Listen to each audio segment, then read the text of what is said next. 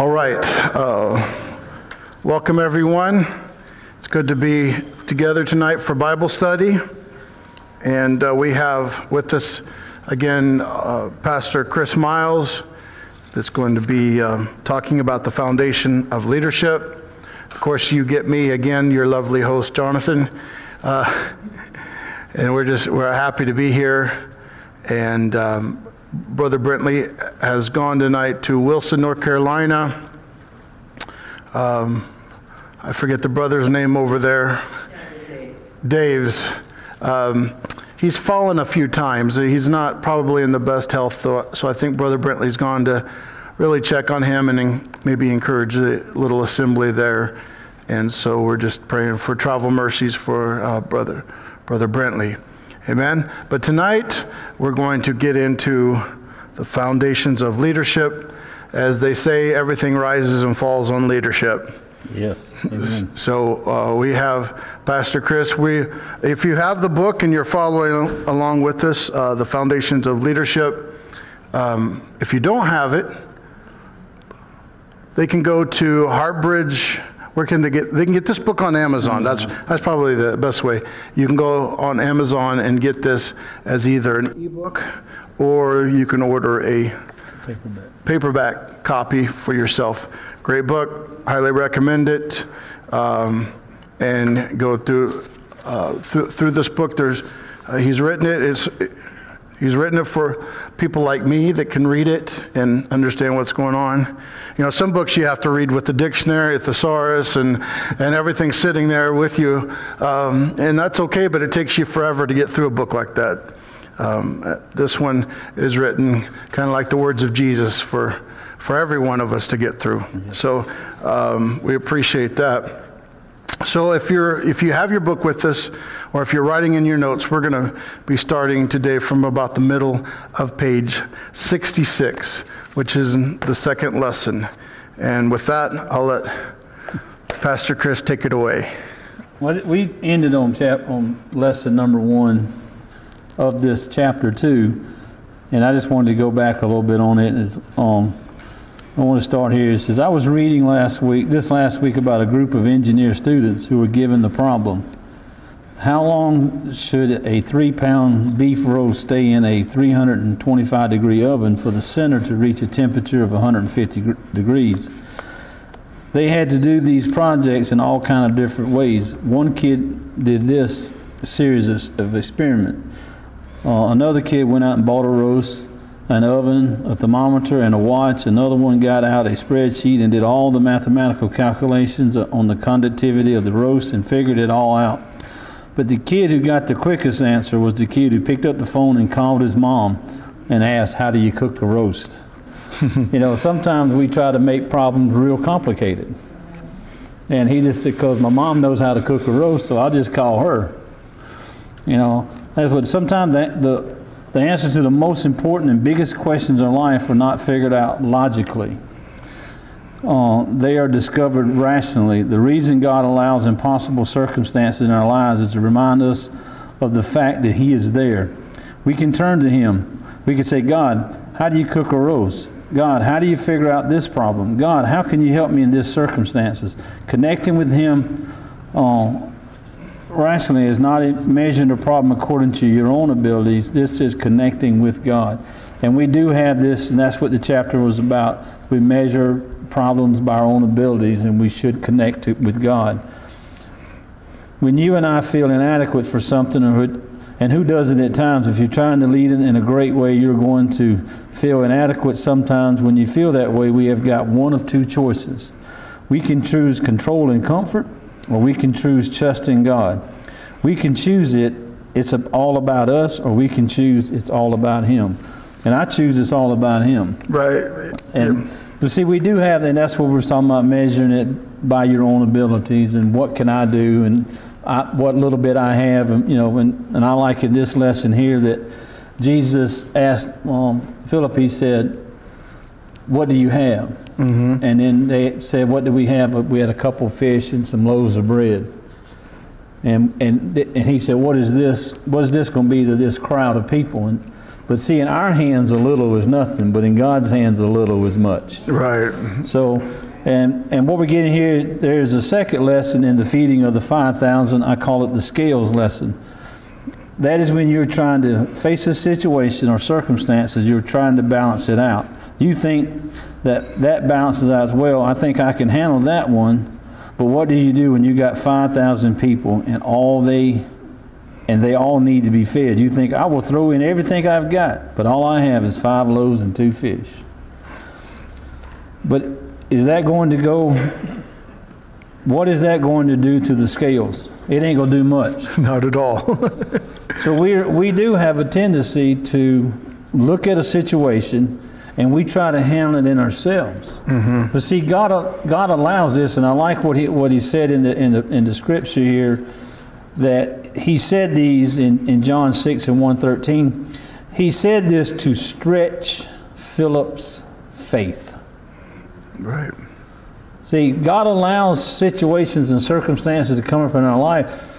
Not that he already, and see what Jesus said. Just think about this. We're measuring this by us, and we're using these scales, and it just to me, it never balances out. Maybe you got it all balanced out and it all works, but me, I seem like my scale's way over here, and then if I let God have it, then he's over here, and then I raise up. But when I try it, my scale's out of balance.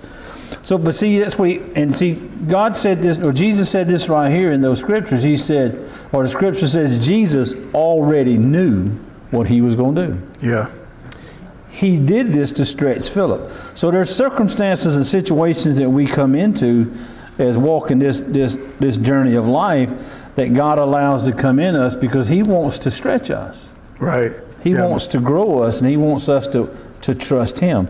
I always say, God showed me this a long time ago. You know, we're like a stool that has 4 legs on it, but one's shorter than the other one. You know, when we lean on ourselves, we're leaning over. Mm-hmm. And that short leg is us, and those other legs is God. But when we lean on towards God, we can stand a little more firmer, can't we? Yeah. But we have such a tendency to lean on ourselves, and we feel like we're always falling. So that's measuring by what I can do and what I can accomplish. But we need to look at what can God do through me. Right. Father, use me. Put me in.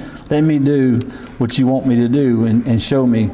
Because it would take too much. We ask these questions. Jesus' miracle gives powerful answer to both leaders in that moment. It would take too much. No need is too great for Jesus Christ. In that moment, they saw 5,000 men, not counting the women and children. And they's like, even in the scripture it says, if 200 pieces of silver is not enough to feed this crowd of people. So we don't even have enough money. But then Jesus just said, what do you have? Measure it by what I can do. Right. And see, we have an advantage that the disciples didn't have. We have the scriptures. They had to walk through it. You know, we can look back and say, wow, look what Jesus did with a little. You know, we have too little, and little in the hands of Jesus has become much, and we're on page 70, moving to 71. It says, look at these 2 guys and the way they struggle with this like any of us would have, struggling with this challenge. There are 2 life challenges, questions in the way that they responded. Is your own life an impossible circumstances you are facing, a tough time? And I'm going to tell you, today, we're facing some tough times, aren't we? I mean, it's affecting everyone. Right, from the least to the greatest. You can have a lot of money, and the stock market's falling down. They're losing money. When they go to the pump, they paying the same gas price we paying. You know, so whether you have money or don't, we're living in a tough time. And as leaders, it's a difficult situation as a leader. Right. You know, but we have to stand firm. You know, when I don't worry about it. I said this in a meeting we had. You know, when I trust God through the whole thing. Yep. You know, he supplied every one of my needs through the good times, the bad times, the indifferent times. And if I can't trust him now, then what kind of a leader am I to my family? You know, we can look at pastors and say, you know, you should be doing this, but you, as a Christian, should say, God, I trust you. I'm not complaining about the gas prices, even though they are high. Mm-hmm. They high. They higher than ever been in our history. But you know what? He always makes a way. You know, let's look back in our lives. Us that we're most of here or somewhere near 45 and over, or 50 and over. If we go back into the 60s, remember gas prices was what, 12 cents a gallon in the early 60s, late 50s, and then it doubled. 25 cents. Then it doubled to 25 cents. Bread was a quarter Yep. low too. But see, when it doubled to 25 cents, the world was coming to an end. But we made it through it. We always complain, don't we? And then we went through that, and in the 70s, the gas doubled to 50 cents. We were short of gas. Some days they went by your tag. If you had an odd tag number, you went and got gas. If you had an even tag, and the world was coming to an end. Jesus is coming any moment. But you know what? We made it through it. Yeah. Then when gas went up to $1, oh, I don't know what I'm going to do. I cried because I was 16, got my 17, got my driving license. I was looking forward to that 50 cent of gas. I got $5 in allowances a week, and it went up to $1. I said, I don't know what I'm going to do. But you know what? We made it through it. Mm-hmm. Then a few years ago, when the economy turned upside down in 2009, 2010, gas got over $4 a gallon. You know what we did? We made it through it. See, God is, if we just look back in our life, we can see the scriptures that God said, I'll take care of you no matter what. So tough times, difficult situations, impossible circumstances, we've all been there. We've been in situations that we've been sick, and we didn't think we was going to make it. We don't know how we was going to get through. How's all the bills going to get paid? But you know what? We made it through it. God made a way where seemeth no way. Right. So if he did it then, he can do it now. He's the same God. We say it all the time. He's the same God yesterday, today, and what? Forevermore. So if he's the same God yesterday, today, and forevermore, I think he knows that the gas prices are $4 and something a gallon. It didn't shock him. I don't believe when they went up, he looked over and Jesus like, wow, can you believe that Chris is paying $4.50 a gallon? Mm-hmm. I can't believe that, Jesus. What happened? He already knew. So he made provisions and put stuff in my path and your path that we would have enough money to make it through, even though it would seem like we don't. And we may be struggling, but you know what? God is showing you who he is. Amen. So we can't measure by what we have. That's the scales lesson. The scales lesson is we try to measure things and balance it out. And I'm going to tell you, I don't know about you, but I've never been able to balance out anything in my life. Not to where it works smoothly. It's always been struggles. Always. But God has always made a way. And this, I've decided nothing is too big for God to accomplish in my life. So I'm going to quit measuring it by what my ability is, and I'm going to trust him. Mm-hmm. You know, I'm going to keep doing what he's called me to do. And no matter what, if he says do it, I'm going to do it. And that's what we're talking about in this chapter here. Why do we not let God decide that? He may not know what you're doing. He may not know why you are doing that right now. It may be just about your pride. And see, that's what happens. We have pride, and the pride gets in the way. I don't have that problem. Okay. Well, I'll talk to y'all then. You know, we have pride, and pride sometimes gets in the way. Since he's overcome that, we'll talk amongst ourselves. But see, that's the thing. But we gotta say, God, I know you can do it. Mm-hmm. You know, I'm not saying that we should do every big thing that comes in our mind. We gotta balance them out and say, God, You need to take on this. It's too big for me. My wife has been fighting a battle, and we've been praying and praying, like, Lord, why don't you fix this? But you know what? He's doing it in his time.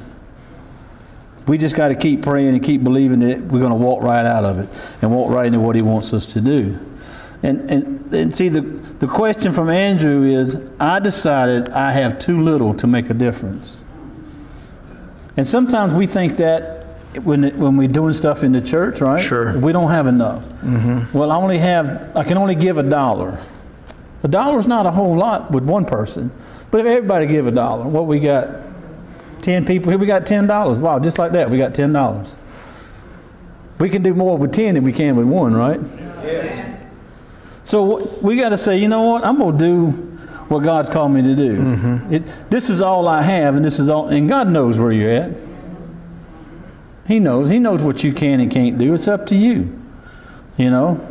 And these are challenging questions, because we often look at life and say, there's not enough. Not enough money, not enough time, not enough energy. We have got this little sentence that we sometimes play in our mind. We will fill in the blank in different ways. When I get more, blank, then I'm going to do blank. So sometimes we can put in there, and I got a few here. When I get more time, I'm going to do more. I'm going to do ministry. When I get more energy, then I'm going to spend time with my kids. I'm going to tell you, I don't know about you, but every day goes by, my energy level goes down. When I get more money, I'm going to give like I really like to. When I get more confidence, then I'm going to lead. When I get more experience, then I'm going to lead. There are all kind of ways to fill in that. You have to fill them blanks in for you. And, you know, there's a little secret about this feeling that there is not enough. You will never have enough. I've heard so many people say that when I'm gonna get rid of this sin, and I'm gonna get rid of this thing, and I'm gonna get rid of that, then I'm gonna come to church. And they never do. When you come to church and you give it to God, He helps you get rid of it. So we will never have enough. Our resources are always going to be too small. We're going to look at because we're basing it on what maybe Jonathan has, or what I have, or what my brother has, and we're comparing ourselves to them, and I can't do what they can do. You're right. Maybe you can't do what I can do, but you can do what you can do. If everybody just does what they can do and don't measure it by somebody else, we'll do so much more in the kingdom. You know, but there's nothing compared to the incredible impact, the eternal impact that God wants us to make it with our lives. So you and I look at it and say, how could that happen? God is more than able to make up any lack of ability that you might have. God is more than able to maximize the abilities He has given you. See, our ability, we feel like it ain't much, but we give it to God. And I look at this when I put these books together, and with this one here, I struggle with it. You know, I'm like, well, I've been preaching this for 12 years, so. But when they come to put it, you know, well, ain't nobody going to like the book. It's just me. Nobody's going to buy the book. It ain't very good. You know, but then I just prayed about it, and God said, give me the liberty to go ahead and do it, so I did it. And most people like the book. You know, I've not had any bad reviews yet, but today's a new day. But I trust the Lord. So the thing is it looks like maybe only reach 200 people, but those 200 people that this helps change in their life is worth it. If that's all the books ever sell, it's 200. But if it changes one, if it helps to improve someone's life, then it's worth it. So that's what we have to look at. Not that, I mean, I'd love to sell 1 million copies tomorrow, but probably ain't gonna happen. But I'm trusting the Lord.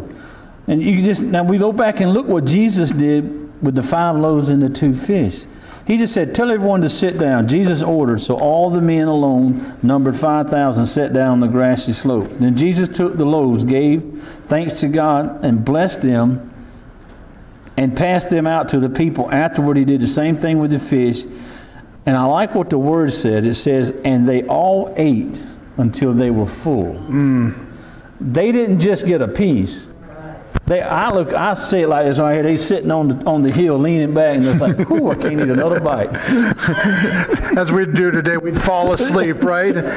You know, you just look out and you see 5,000 to 15,000 people that's laid around off of 2 fish and 5 loaves of bread. So, and that's a great story. I mean, it's a great event that happened, but you know. Just think that we give this to God, what little He had. And I heard a message a guy spoke one day. He said, a little boy showed up with his lunch, just enough for him, and he gave it up, And Jesus fed 15,000 with a little boy's lunch. So you may be that little boy. I don't have nothing, but put it in Jesus' hands and look what he can do with it. Amen. It's not by our abilities. Quit measuring and weighing things out by your abilities and weigh them out by God's abilities and give it to him. And see, this is what, and we're going to move to page 75. Step 1, God reduces our resources. Why does he reduce our resources? You see that God wants to do something great in your life, and the first thing he does is reduce your resources, which is counterintuitive. Would it be better for God to let us see what we have? You think if God wanted to do something great in your life, the first thing he would do is fill your bank account to overflowing, give you more energy than you could ever imagine? Ooh, I'd love to have that. Make you feel like Superman, ready to take on the world. He wants to do something great in your life. He's going to reduce your resources. So what you have to do, you have to lean on him. Like that three-legged stool with a short leg. If I lean on my own, I'm going to fall over. But if I just stay on those three, we can balance it out. But there's God's holding us up. He's those other three. Just think about this right here. He reduced Gideon's army to 300. All them thousands showed up. He reduced the Israelite army to 1 kid and 5 stones in a sling. Think about that. All this great army. The disciples, they go out and find all the food they can find in that huge crowd, and they come back with 5 loaves and 2 fish. Now all these people, that's all they had. They came back with 5 loaves, 2 fish. It is a sad day. He reduced our resources. Right along with that, he takes what we have, he adds to it, so there is more than enough. So when you're going through something, what he's telling us in his word, when you're going through something, and you feel like your resources are reducing, God's fixing to do something great in your life. Amen. So don't look at where you're at, look at where he's carrying you to. He said the second step is he maximized the need.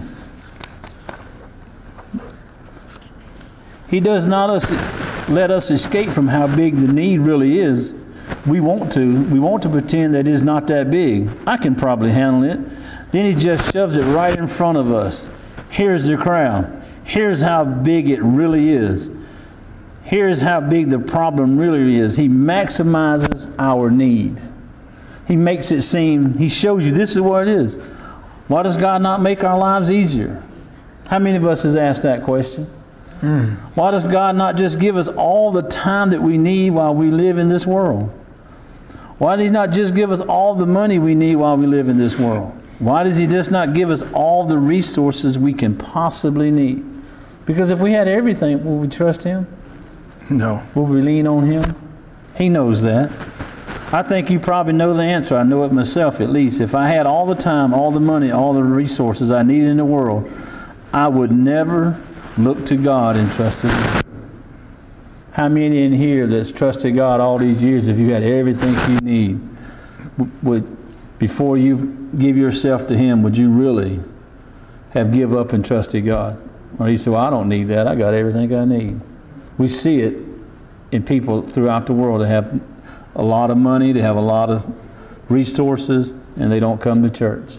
They don't call on God, and they're miserable. Right. Like David said, give me neither poverty nor riches. Yeah. So we got to say, thank you, Lord, for trusting me. And thank you, Lord, for putting me in this situation. I would just have trusted in myself the rest of my life. I would have gone to heaven, and God would have said, I want a relationship with you. And I would have said, I never knew you. I never understood. It is in the very lack of resources sometimes I realize how much I need God.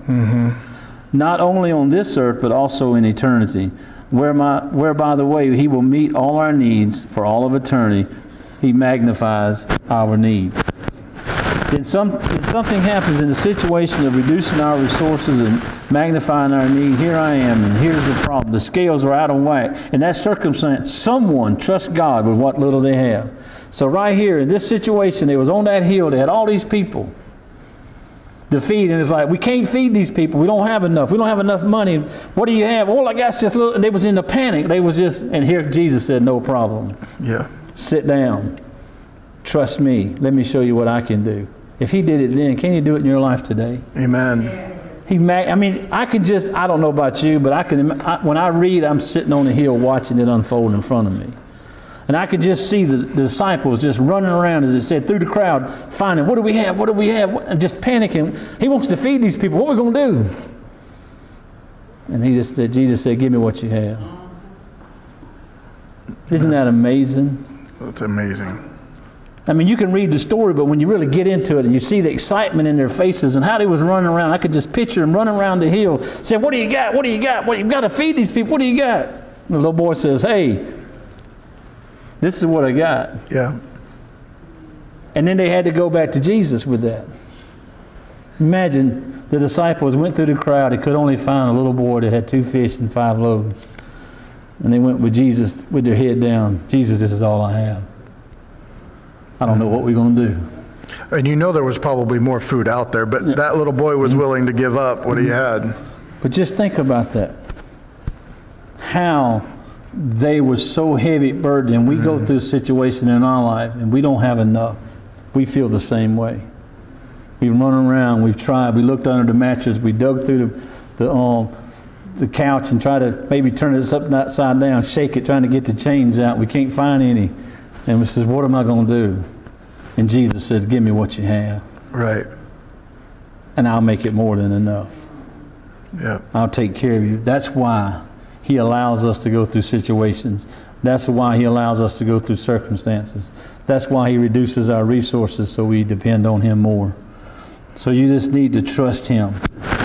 In that incredible moment, whether it is a David who trusts God with the 5 smooth stones, or a Gideon trusting God with his army of 300, or a boy trusting Jesus with 5 loaves and 2 fish. What we want to do is we want to wait for someone to come along who looks like they have more than enough resources to meet the need, to lead the great way, and they never show up. The need is so great, but the opportunity is so great. What God always does instead is wait for someone to come along who is willing to trust him, even considering the fact that the need is so great. That's all he wants you to do, is trust him. That's all he wants from us, isn't it? Trust me. In the case of it, in this case, it's a little boy. We do not know his name. I wish I did, don't you? It'd be great. We could call him something besides little boy. God often works like that. Nameless people in untold stories, but great glory to God. The miracle of God leading through our lives in a great way. This only happens when someone decides to trust him in that kind of circumstances. The third thing that happened is God using the little that we have to show how great he is. He does not discard what we have. He uses what we give him to do something greater.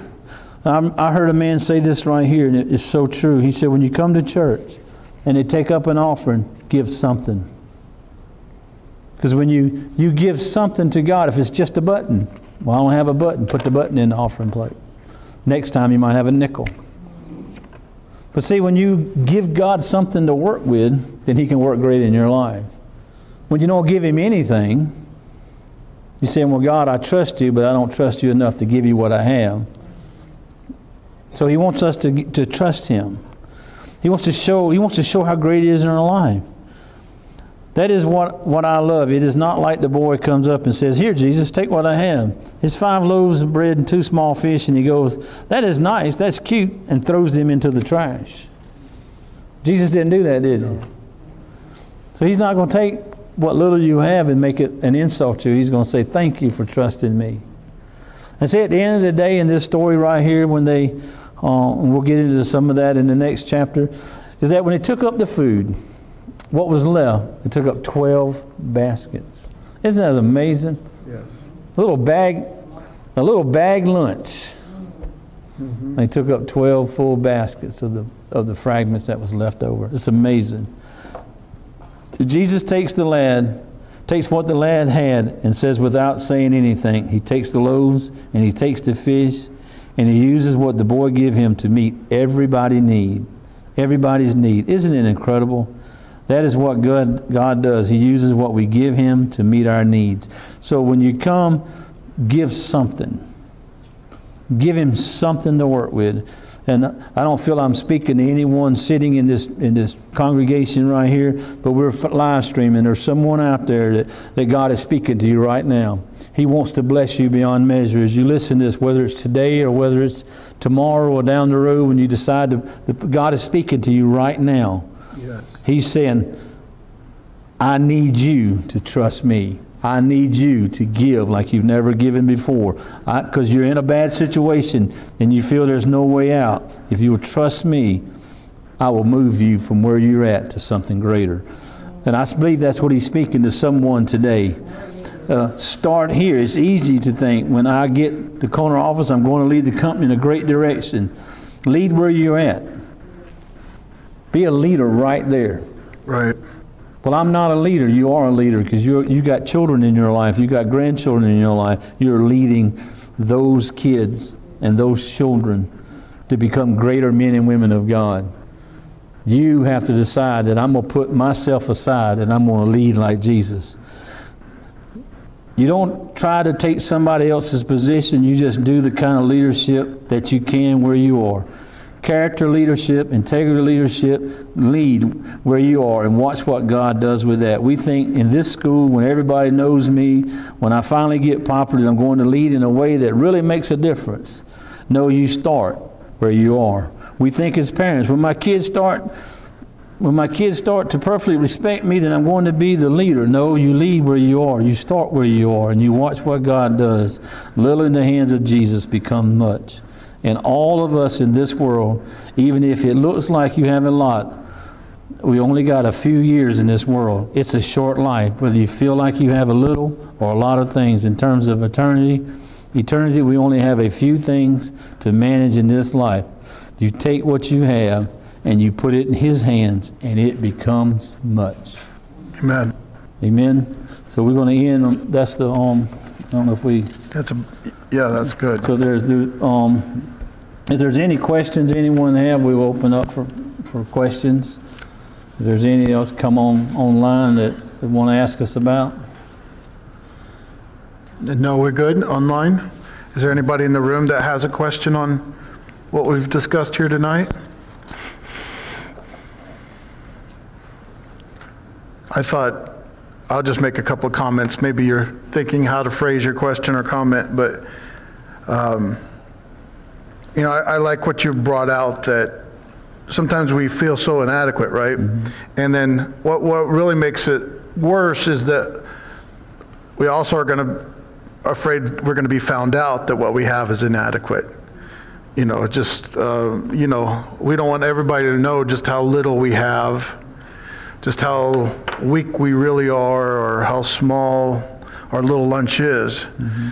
But I think what's so wonderful about that story is, like Pastor Chris has mentioned, Jesus didn't turn around and belittle the boy. Like, you're just a kid. What are what are you doing in this? And you just got a little lunch that was only really going to take care of you. I mean, that's all the mom packed for, right? Was this little lad's lunch. But Jesus, like you said, just took that and says, I can work with this. Mm-hmm. If that's all that the crowd would be willing to give up, Jesus is like, I can deal with that. And so I think that's encouraging tonight, and to all of us, I'm saying, don't be embarrassed by the smallness of your gift or the inadequacies of your gift, or what little ability you do have, little money, whatever, time. We can sow with money, we can sow with time, we can sow with encouragement. There's all different types of ways to sow. Maybe it's a lunch. Our dear sister brought it. Did you bring food for everyone tonight? So she's sowing with food. Amen. We all need, well, I don't know about need, but we need food, don't we, to survive? So that's an offering for the Lord, and I think that's really encouraging. The Lord's not going to turn your gift away. He's going to use it. And He was impressed with the middle two mites, right? Jesus thought she gave more than everybody else. Yes. So it doesn't matter the smallness of your gift. And I often think about this. I heard a man say that the tree of faith is sown in the field of doubt. Yep. You know, that's where the seed grows, is in the field of doubt. You don't think we can do it. The woman that had the little bit of meal left in her pot, fix you a cake? We're going to fix a cake and die, you know. But in all that, how's that going to happen? How's that going to work? What can you do with this little lunch? Here comes a great tree being born out of all that. Yes. Anyone else? Awesome. Well, as they say, it's clear as mud. Yeah, it is. Perfect. No, actually, it's really good. And I want to encourage you once again to get this book. Everyone is a leader. You say, well, I don't have anybody following me. You have yourself that you need to lead. If nothing else, you have yourself that you need to lead. You need to lead because these things, as Pastor Chris mentioned tonight, they're just not coming to you. A healthy spiritual life just does not, you're not born with. Just like a healthy body we're not necessarily born with. We have to cultivate that, right? You want a healthy spiritual life? Guess what? You have to go get that. And you need to be able to lead yourself, lead like Jesus. If you can't lead yourself, then, as the scripture says, if you can't contend with footmen, how are you going to contend with horsemen? You can't lead yourself. Don't fool yourself and think you're going to lead anybody else. So this book, it's on Amazon. Go get it. Read it. Don't let it become a dust collector or just a pretty line of books. We were talking today about just buying books to have books. Don't buy this book just to have a book. I think it's $20, $19.99, or is this $25? $24.99 on Amazon. $24.99. We've been doing it here for 20. 20 if in person, 24. And I don't want anybody to say, well, that's a lot. That is a very, very, very small price to pay for a major change in your life. People will pay hundreds of thousands of dollars for a reconstructive surgery. This is reconstructive surgery up here. And so it's well worth any price. If this was a few $100s, a few $1,000s, I don't know how many you would sell, but it would be worth it. So go get the book. Do we have any of these here tonight? We have a few signed by Pastor Chris tonight. And speaking of the author, our dear brother has released another book called Honoring and Valuing Others. And I think this is one of the most amazing things about the Christian faith, the Judeo-Christian faith, is the value that we put on other people. That was unheard of when Israel was coming out of Egypt. And it's been a principle of this faith, of Christianity ever since, is seeing the value in others, no matter who you think they are, whether it's a little lad or whether it's, as in this picture, we have a young lady and an older lady. We want to value those that are older than us, but those that are older want to value the ones that are younger than us. And if we can't learn to honor, it's the first commandment with promise, right? Yep. Honor thy father and thy mother. So they can get this one. It's $19.99. $19.99. If they want a copy tonight, we'll do it for $15. $15 tonight. So, and we have several copies that I would suggest you getting your hands on. If you don't have the money with you tonight, if you could get it to me by this weekend, I can get it to Pastor Chris as well. So, but both of these books are fantastic. Also, I just want to say, if you go on to Amazon, because I have a little inside scoop that there's probably more books coming. If you go to Amazon and click on, and you look up either one of these books, The Foundation of Leadership or Honoring and Valuing Others, you'll see his name right there. If you click on that, you can hit follow, and anything that comes up, any books that he may write, that he will be writing in the future, will come up and alert you right there. You can just buy it without me having to say anything to you. Right? And so it's a really, really good book. And to be honest, you're not just padding Pastor Chris's pockets. He's got a wonderful work going on all over the world. He just got back from Trinidad last week. Saturday. He's already making plans for Africa in July, somewhere in June. So you're helping support the work of God. It's not just buying him a nicer car. He's got a nicer car. He doesn't need the book for the nicer car. He's using this for the work of the Lord. And so he hopes it blesses you. So it's a twofold blessing. You get blessed and you get to bless someone else. Amen. So we think, yes, ma'am. Tiberius online asked, how do you deal with self-doubt? How do what? How do you deal with self-doubt? Oh my gosh. Tell Brother Tiberius we just don't have enough time. No. What do you think, Pastor Chris? Well, self-doubt is hard, but you have to just do a mind change, because we have been geared and probably since we were kids that we can't do these things and we're not smart enough. But God says I can do all things through Christ which strengthens me. So you just have to make your mind up. And what I like to say is we need to allow God to give us a mind transplant. Amen. And Jesus didn't. He took on the mind of God, and he didn't have no problems with that. So we need to take on the mind of God. When you have a lot of doubt, you look at everything from an earthly realm. Mm-hmm. And as long as you look at an earthly realm, you're going to have doubts. But if you study the Word of God, most everything Jesus spoke, he spoke in the heavenly realm. And when he said that Lazarus was dead, or asleep, the disciples said, "Well, he'll be better." And Jesus said, "No, he's dead." He spoke heavenly first, and they didn't understand. But then he had to tell them from an earthly standpoint. So we need to look at things from a heavenly standpoint. And when you're in the heavenly realm, you're not on the earthly realm, and that's where doubt really grows in you, and fear grows in you in the earthly realm. People say, "I won't get on a plane because it might crash." I say, hallelujah, if it crashes, I get to be with Jesus. And I don't want one to go down. I want to make it to my destination. I sit beside a young lady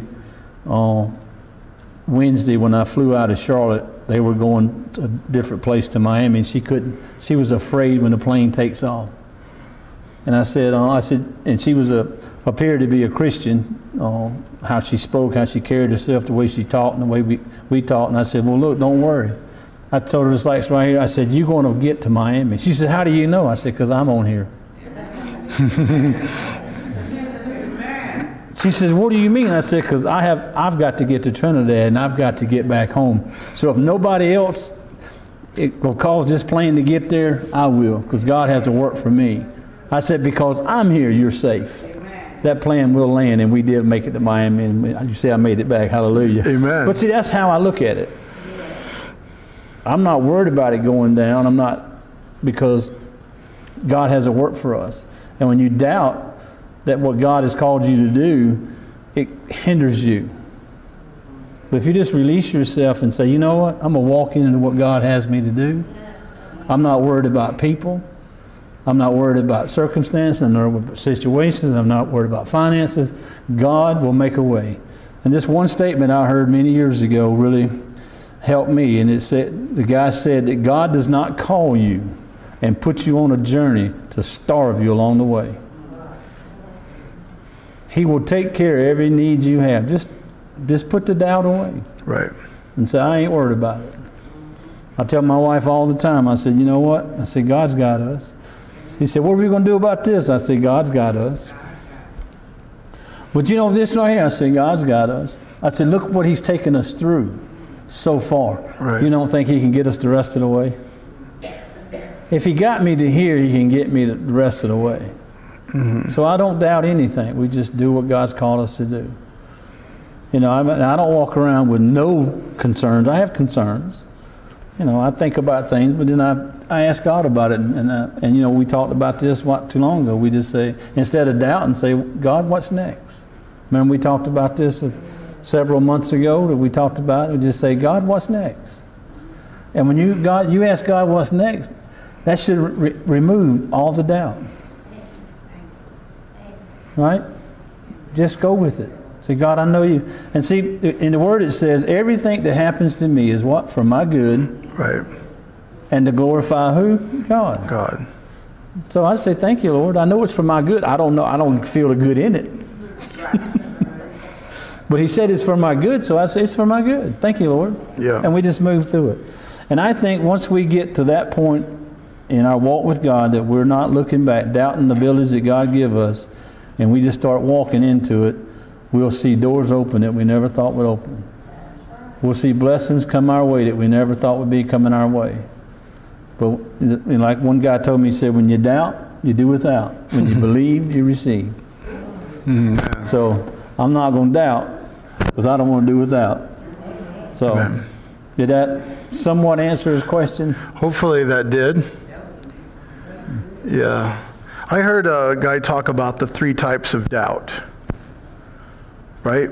I just know one. You just know it's just all doubt, right? Doubt. Well, there's the 3 types of doubt would be, one is what's imagined. Mm-hmm. So it's you being in a situation you've never been in before, you try to predict the outcome mm-hmm. or the non-outcome. Right. So that's kind of an imagined doubt. Mm-hmm. The other one is a ignorant doubt. You just don't know. Mm-hmm. So you've never done it before, or you know, you just don't know. So you got to deal with that kind of doubt. And the other one is you've done it a whole bunch of times and it didn't work kind of doubt. So take, for example, the fishermen that had fished all night and not caught anything.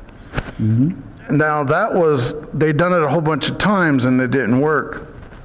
But they needed to learn that when Jesus said one more time, mm-hmm. you know. So sometimes we're dealing with, you got to figure out, is it just your imagination? You're trying to figure out what kind of doubt, you know, it is. Well, I don't know. If I try that, it's not going to work. No, that's not a good kind of doubt. All right. You know, because then you're just lazy. Yes, ma'am. I just wanted to add a comment on what we said. We were simply talking about this. And for me, a lot of that doubt is intertwined with pride, thinking I can do it myself. Mm-hmm. You know, and I just, you know, hope you don't mind, I'm going to share a story. You know, when I was younger, the doctor told my mom I would not have any children because of how my uterus was tilted or something. And so all the old elderly women would pray over me, and as I got older and I got married, and I did all kind of things, going to doctors and stuff. And I got to the point that I said, God, your will be done. You know, because I was going like that. And so I really made it like a self-fulfilling prophecy. Mm-hmm. And I never forget, God had told my husband, let's move to Charlotte. And we moved to Charlotte, and for some reason, he was at work, and I got a pregnancy test, and it said positive. And I was like, okay, maybe that store has some crazy, you know, some faulty pregnancy tests. So what I did was I went to 2 other stores, just in case. But you know, with man, things are, but with God, all things are possible. And so when that self-doubt stopped creeping on me, part of me said, thank you, Lord, because I know I can't do anything without you. Right. I can't do it on my own strength. Amen. I don't want to do it on my own strength. And, you know, here I am now, 5 kids later. You know, we're raising 5 Praise kids. God. They're grown, 2 grandbabies, you know. But that's what I want to tell people. Yeah, when you doubt in yourself, fall on your knees. Mm-hmm. Work on your discernment. Talk to God. God is there. He removes the hairs from your head. He will talk to us and say, glory to God, hallelujah. He will tell us what to do. But we just think we know what to do. Then we get in trouble, like, oh Lord. But God didn't order our steps. We got to let him order our steps. Amen. Amen. That's amazing. That's a good story to end on, right? God wants to remove whatever types of doubt, he wants to remove them all. And help you to remove them all. So we thank you. We'll go ahead and at this time go ahead and end our live stream. We thank you all for being here with us. We thank Pastor Chris for this wonderful lesson out of his book. I encourage you to go get those, The Foundations of Leadership, on Amazon. May God bless you. Amen. Amen.